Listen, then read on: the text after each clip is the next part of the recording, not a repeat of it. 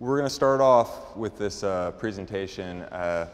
You'll see a young child, and for all of you audiophiles that like turntables, vinyl, some of this might make you cringe, but it's my older brother Dave. It's not Daryl. There's the disclaimer right there. Not Daryl. I learned at an early age. So here he is as a young boy in Waukegan, Illinois, and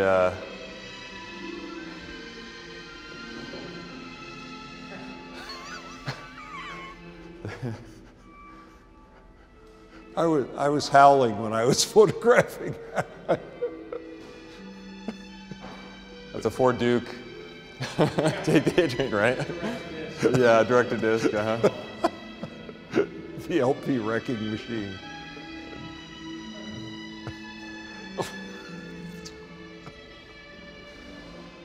More innocent times. Yeah. More innocent times. So, but before then, back in 1965, this was my setup. So modular speaker, electrostatic Jansen tweeter, Bozak woofers, Bozak mid-range. These were modified ICO HF89 power amplifiers. My friend Don Alley, who really, he was my early mentor in this. He went on to get his engineering degree in electronics from University of California and become wealthy with a company that designed motion control systems for conveyor belts and elevators and all that sort of stuff. This was my friend Chris Reams, and he went in law enforcement. And this was an ESL tone arm and Ortofon moving coil cartridge.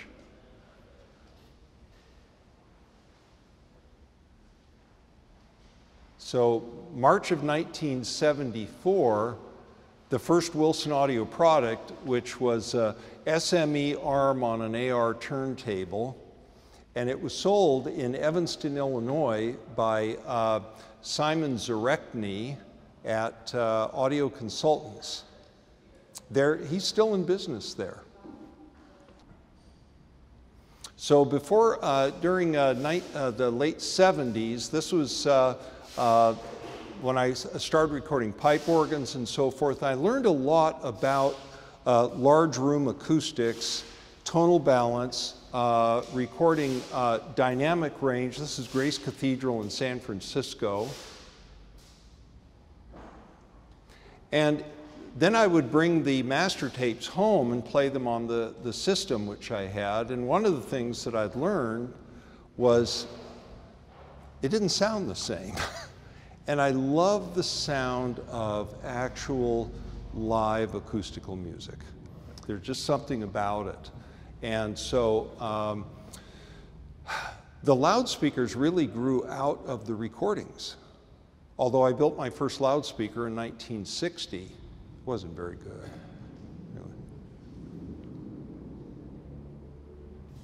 So this was when I started to experiment. This is Daryl, and this is him experimenting with the innovative channel reversal switch. And here I am building the first WAM. My wonderful wife working with me. And that, I think that's an understated element of Wilson Audio. Yeah. Without that woman right there, my wonderful mom, there would be no Wilson Audio. Dave Wilson would be somewhere with a really cool tweaked out system in a small room that he hand built, but there wouldn't be Wilson Audio. And so while my father was the creative element in the operation, she was the business element. She's very detail oriented. And it's been a wonderful thing to experience and to see throughout my life, is my parents equally yoked as they pull forward, whether it's within the business or family stuff, they're side by side, equally yoked, moving toward the end results and goals. This September, we celebrate our 50th wedding anniversary. We have 14 grandchildren. So this would become the WAM. So you'll notice that these modules are hung from the ceiling on aircraft wire. And what that allowed me to do was as I would be sitting and listening, I would have my calibration string attached to the module, and I could pull it back and forth, and you could hear how the sound would change its quality, its timbre. And so that led to more involved investigations of it. And then finally, a submittal in 1981 for a United States patent on adjustability in the time domain, which was issued in 1984. So this was one of the things I learned at Grace Cathedral is the importance of infrasonic bass so that you can sense the size of the space that you're in. That's our daughter Debbie. No children were hurt in the filming of this. But this is what we did with prototypes when we were finished with them. Turned them into swimming pools. And so this was serial number 1 Wham.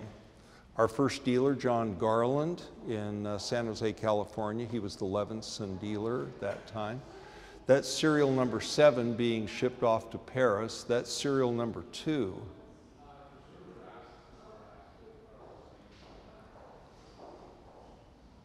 Some people have asked where some of the names come from. So for the little speaker, which would become the Watt, it was named after a little play school that the kids would go to a couple of times a week called Tiny Tots. And that was the first Tiny Tot. And it's interesting to see this because here it's being developed next to a Wham, and the Alex was developed next to the new Wham, which I'm working on now. Child labor at work. Yeah, Daryl and Debbie. Yeah, we learned at an early age that if you want money, if you want to Daryl and Debbie now. This is at the Vienna State Opera House. If you want money to go out and play and buy your gummy worms and games and stuff like that, you work for it. And it was great that they provided that opportunity.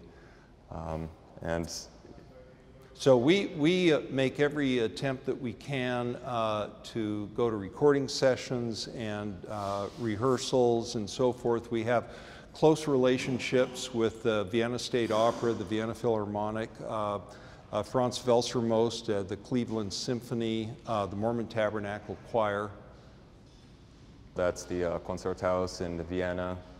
That's front row for Aida at the Staatsoper.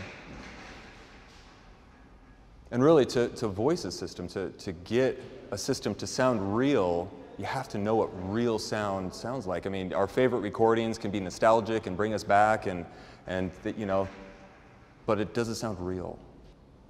So that's a glimpse right there of the very first concept prototype of the Wham. And yeah, I love all the experiments from driver comparisons to solder comparisons to just the materials research, all that stuff. We listen to every element. Every piece of the enclosure has been methodically thought of, and then thought of again, and then thought of again. Our beloved Sabrina right there next to Sophia 3. And Polaris. At the end of every development cycle, it doesn't get shifted to manufacturing until we get a thumbs up. And so it's kind of a tradition that we've developed over the last decade. We work on it until we both feel like, okay, that represents reality.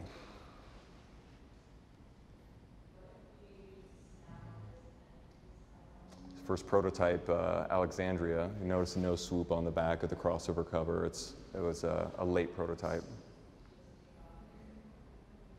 Know what that is? Old X1 without the blades on the side. We were still lining it.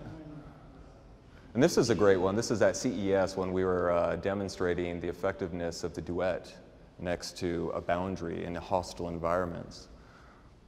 So after the many years of giving my parents ulcers, I'm kind of making up for it in these years of being able to be creative with them, to help build and keep the legacy going.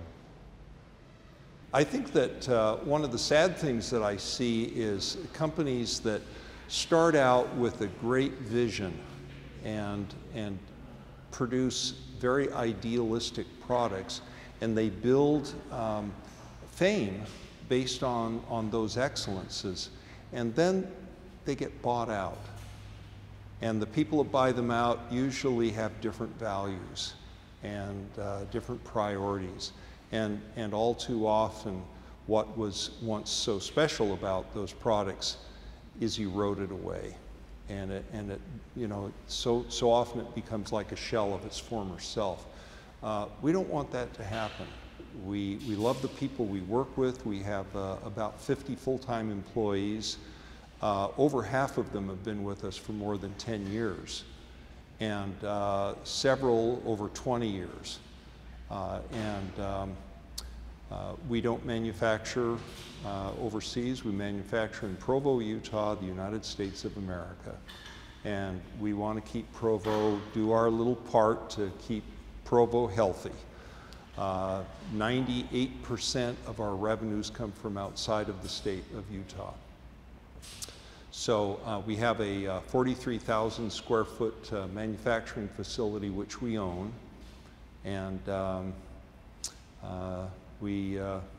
and Daryl, it's gratifying to Cheryl and to me that Daryl, I mean, he's lived in that family all his life, and he not only embraces, he lives those values, and he's very resolute about that.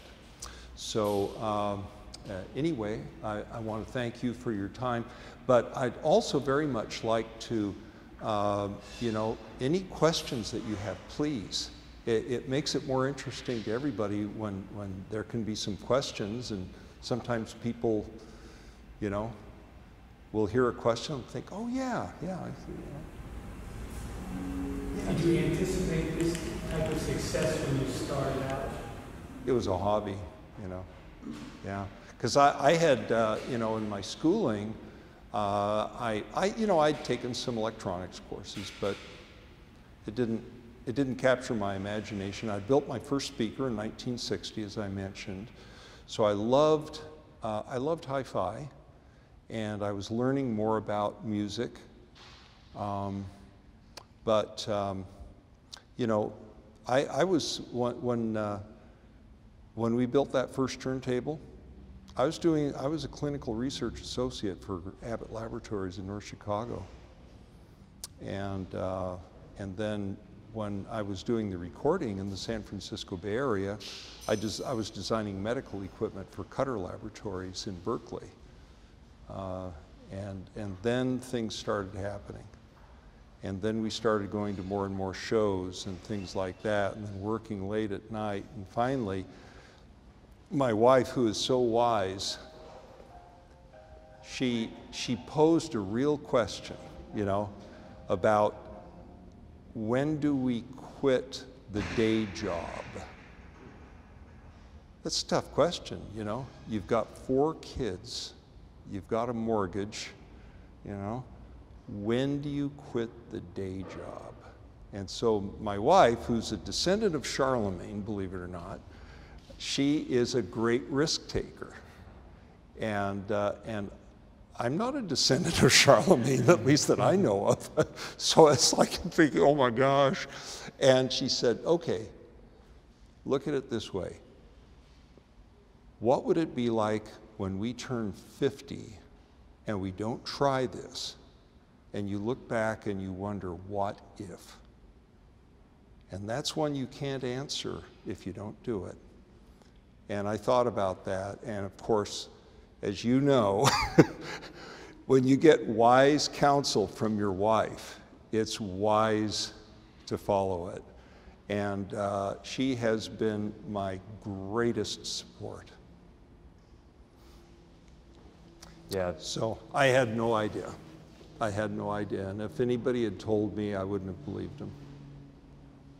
Growing up, one of my favorite meals that my parents cooked was called snow-capped franks. We had a lot of rice, and the snow-capped franks was mashed potatoes with cut up hot dogs in it, right? Right, and we lost one of our houses. As a kid, I didn't know that. I just knew we were moving, They started the business basically with, what, 10 credit cards maxed out? Yeah.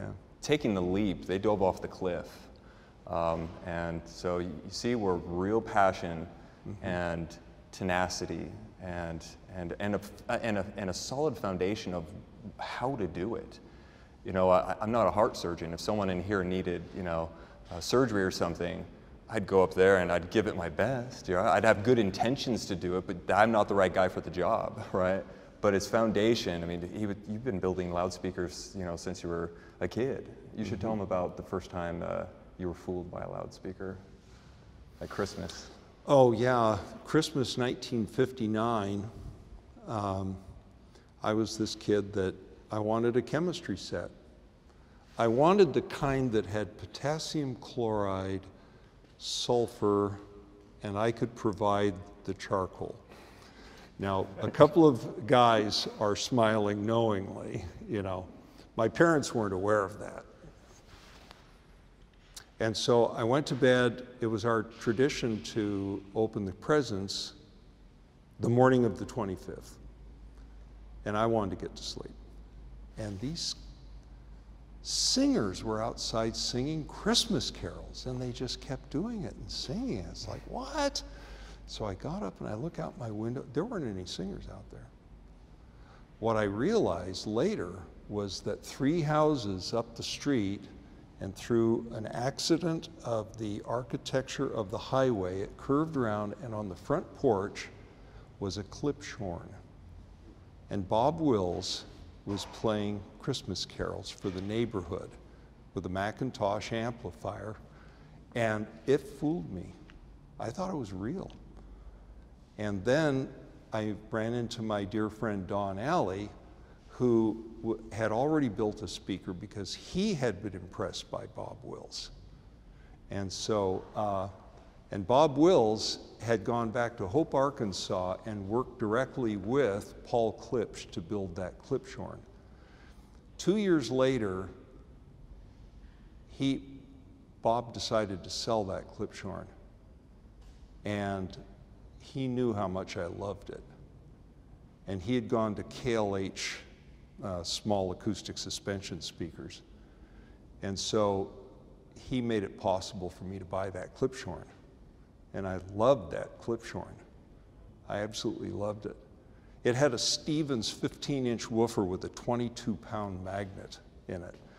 And being kind of the mechanical geek that I was, I would open the door on the side of the woofer enclosure and reach in, and I would take that driver out. It was a hammer-tone blue color.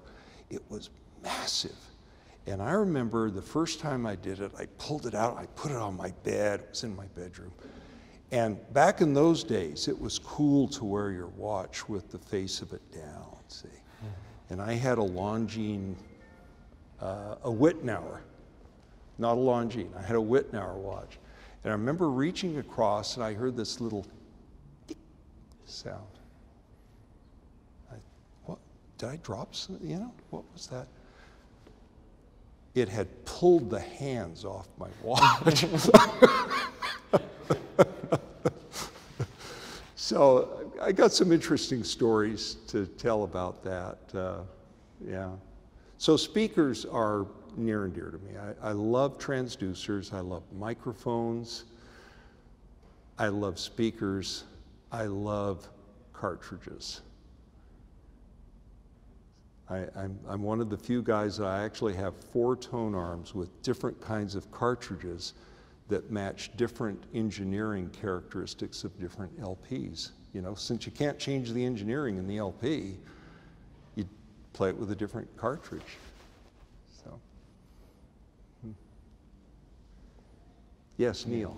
Yeah, I'm interested, you know, the father-son thing. As designers, do you find that you're always on the same page in terms of decision making, or occasionally you might want to go in a slightly different direction than your dad, or kind of how does that work? We don't always agree, No. and that's okay. I think that's good. That's good because I have less experience, and sometimes I'll throw something out and he'll say, "It's a good idea. Here's why it won't work."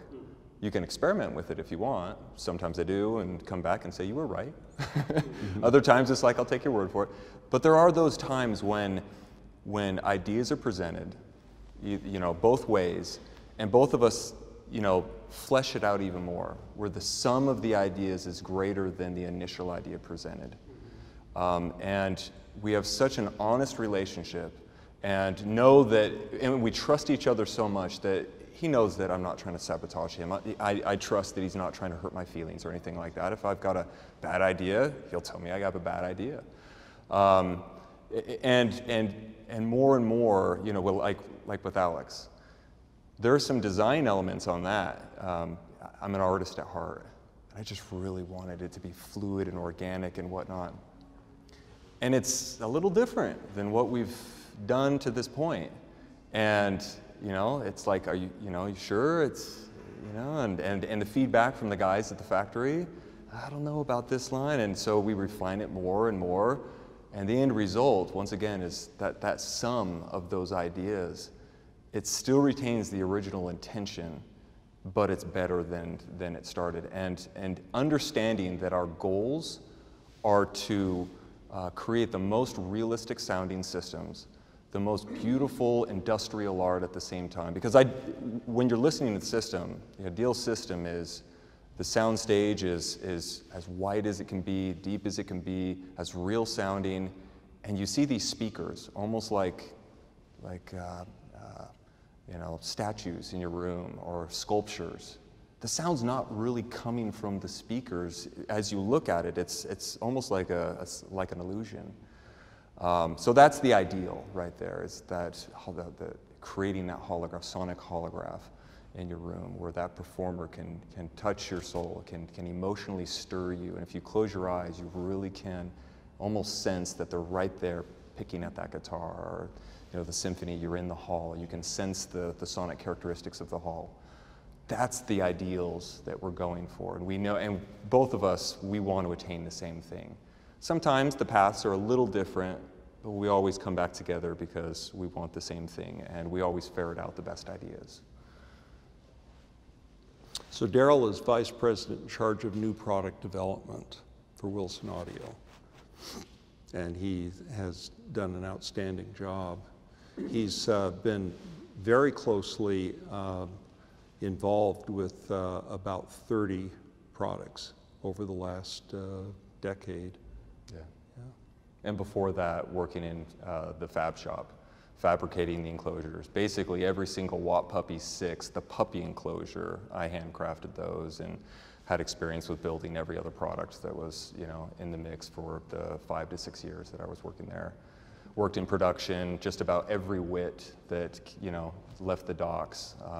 I was the production supervisor during that time, and, you know, working through that. And, yeah, so it's been fun. Having my hands in each of the different areas. From being a kid sweeping the parking lots to, you know, working in inventory, seeing all the SKUs and the parts, and customer service, dealer training, and then up to sitting. The first product that we worked on sonically together was the Puppy 7. The Watt portion had been basically done, and the puppy, my dad was fine-tuning the puppy section. And at that point, I didn't want to say anything. I just wanted to learn, to observe, you know, be the apprentice. And he'd say, okay, can you hear this? Can you hear this? And we'd go plus or minus 20% on component values, and then down to 1%. Can you hear this? And he would talk about it, and he helped me with the jargon, the nomenclature, how to describe what I'm hearing. And so it started there, and then, you know, 15 products in, then it was more, hey, Daryl, take this element of it, fine tune it, and then, you know, bring it back and let's work on it together. And then until recently, where he's working on, like right now, Wham's being developed. And while Alex was being developed, the final crossover, fine tuning, the voicing, Alex was sitting in the left channel of the room, and the Wham is in the right channel of the room. So during the day, I was working on fine-tuning the Alex, and during the night, we'd swap cables, and my dad would be working on the Wham. And it was really wonderful to have the opportunity to be working there and And my dad was hands off. He said, you know, this is yours. You know, let's see what you got, basically. And it's like, oh, that's not it's not a tall order. What was the first product that you kind of felt most invested in? Most invested. Well, Alex is. I mean, this is. Yeah, literally, this is the one where it was hands-on. I mean, the Alita, you know, took start to finish, center start to finish, Duet Series 2 start to finish. I'm really proud of that one for what it can do, for how small it is. But on the flip side of that coin, Duet 1, it had a great platform to jump from. And so Alex, you know, they're all the woofers, new technology in the woofers, and those are the same woofers in the WAM. Utilizing the cross-flow port system that's in the XLF, splitting the mid-range, you know, where the 7-inch mid-range now handles the bottom 2 octaves of the mid-range frequency, and the upper 5.75-inch handles the top 2 octaves. We haven't done that before. Well, WAM has that, and WAM has been in development at that point for 3 years. And so I was able to take what we've learned from the WAM and implement it in the Alex. But still, it's a lot of weight on your shoulders. And at that time, Wilson Audio needed it, you know, its development cycles and the marketplace all over the world. Markets are suppressed and whatnot. We needed something that really was a home run. I felt the stress on that one.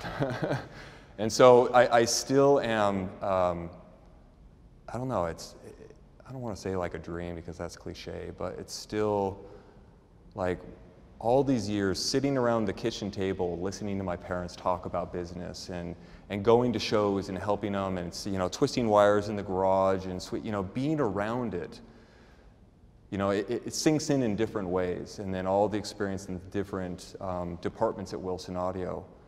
It was at that time, August, September of 2015, where it was like, take everything you know, let's see what you got. And so yeah, that was the most nerve-wracking. Duet, we had other products we'd launched, and we were working on other things at the same time. There wasn't as much stress with that one, and so I had more time with it and whatnot. So Alex, to answer your question, is the one where that will be a very special product for the rest of my life. I think, though, that Sabrina is also a wonderful success. Yeah, you did a fabulous job on that. That's a great speaker. Yeah. That speaker, just to say, when I go to shows and so forth, I think that's a speaker that perhaps surprises more listeners. Yeah. They might come into a large room and they'll say, well, it's a Wilson, but boy, it's kind of small. Yeah. And more people walk out kind of shaking. It's made a lot of friends for us. Yeah. It really has. Yeah. Deservedly so. Yeah. Yeah. And I'm sorry, go ahead. When you guys do your thumbs up in all your listening, it sounds like mostly it's live classical music that you're using for your thumbs. That's true. That's interesting true. to me that my application, when I use, as you know, I've used a lot of Wilson speakers. Yes. And listened to a lot of other speakers. My application is totally different genres of music, plus film production, totally different sound setup. Why do you think that, given your development process, the speakers work so well in this totally different application with different? Because I have no interest in tone arms and cartridges and LPs. Right. To me, that's 18th century technology. Don't even talk to me about it. Yeah. Kind of thing. So it's a totally different mindset. But the Wilson speakers sound better than anything else that I've heard for what we do. Yeah. So I don't know what your thoughts on, given the way you develop and test, you don't listen to the kind of music that we listen to, but your speakers are great for it. I would say that if you were to design a speaker that would perfectly accurately reproduce the sound of all different types of acoustical instruments, and I'm not saying that any such speaker exists, but if you had that, and then not only the timbres and the range, but also the dynamic range. And then you intentionally increase that dynamic range capability by at least another 10 dB. And you have robust power handling capacity with it. I would submit that that would then translate into the ability to reproduce even music which is not acoustical music, but which is operating within the hearing range, which has textures and, you know, and all that. I think too that, you know, because we're very conservative about, like in the crossovers, it's typical for inductors to, you know, to keep the size down, to put ferrite core or other ferromagnetic material in the core. If you want a more theoretically perfect, you would go to an air core, but then it's very inefficient and they have to be enormous. And so where we do, the only places where we use any kind of ferromagnetic core is the series inductor to the woofer. Okay, so what we use these massive laminated high chromium content leaves in this laminated core, and then we use 12 gauge or 10 gauge wire on it. So a measure of what an inductor will do is called saturation point. So you put a voltage into it at some frequency. So since it's for a woofer, you pick a low frequency, 30 hertz, okay? Just a little below middle C, or low C, you know, for a pipe organ. And then you measure the voltage that you can put into it before it takes the curve and starts flattening it, it saturates. Typically, if amplifiers will typically, you know, put out like 45 to 55 volts on a real, you know, Salon. It's not uncommon to find inductors that will saturate at 50 volts at 30 hertz. Ours saturates at 900 volts at 30 hertz. So it just has that enormous overload, you know. Yeah, the headroom, right. And then the capacitors are 600 volt capacitors. So the only things that, you know, tend to break in the crossovers are the resistors, which are intentionally put in a position so you can change those without even using a soldering iron, you know, and they protect the drivers. So I think those are some of the factors. Yeah, and a system that makes a Fazioli or a Hamburg Steinway sound like, and a synthesizer all sound the same, or a violin sound like a viola, or you can't tell the difference between the two, or if I was to voice the system where this is how my voice sounds, it is my voice, but it's not natural sounding. Live music, because we go to, you know, so many performances in different halls and whatnot, we have a really deep understanding of what it's supposed to sound like. So for tuning for that, then everything else falls into line. And we do throw various, you know, other pop stuff and jazz, you know, all genres at it near the end. Just, you know, what does it sound like? So if that also helps answer the question, you know, if we use exclusively or primarily this type, how does it sound good with other genres? You get it right with one, really right with one, it's the dominoes.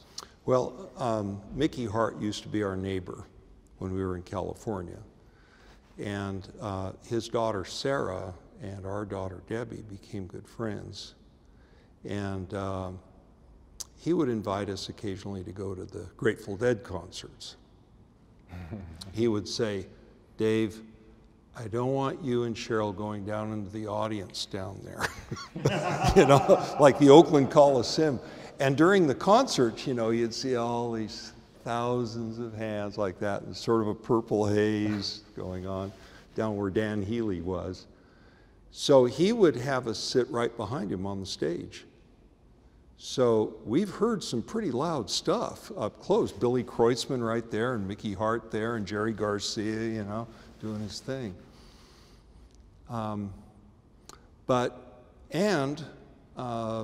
I actually personally recorded 3 great drummers during my recording time. Eddie Graham, who recorded Hot Sticks, which is one of the great direct-to-disc recordings, you know, was one of them.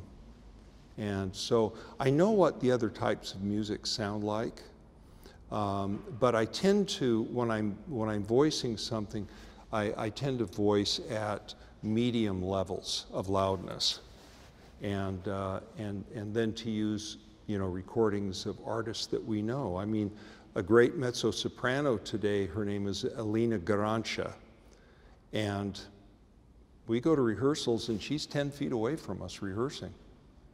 That's her voice, you know, that's you know, and you can't get that sitting out in an audience in a concert. As a kid, going to the Grateful Dead concerts was funny. My parents became very loving and protective. It was like, you know, a chicken with the chicks. Children, stay the close. musicians were that way about their children. Yeah. So they would have these little classrooms set up behind stage, and they'd bring clowns in and food and so forth, and so the kids would be kind of protected there, which is a good idea. Yeah. Well, I think some of it is the transient handling, as you already talked about. Yeah. But, I mean, you look at what, like, some of the metal bands are doing with kick drums these days, or the drum kit in general. Yeah. Most people have trouble recording without the drum kit. Is really a ton of energy, but really, really sharp transients. Yeah. And the Wilsons can handle that. Which, Yeah. So anyway, one man's opinion. You guys did a good job. Thank you. Well, thank you so much. I want to thank you for coming out. Thank you. Thank you.